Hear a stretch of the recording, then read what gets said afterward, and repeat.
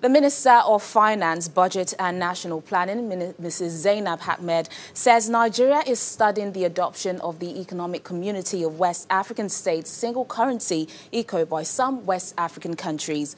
The minister, who made this known today in a statement, explained that the federal government is yet to decide on the next course of action, but would respond in due course. On December the 21st, 8 countries, Benin, Burkina Faso, Guinea-Bissau, Côte d'Ivoire, Mali, Niger, Senegal and Togo announced that they would be changing from the CFA franc to the ECO, while Ghana indicated interest in switching its currency but advocated a flexible exchange rate regime. The ECOWAS single currency, which was changed from CFA, is expected to be launched in January 2020 following agreement by some countries within the bloc.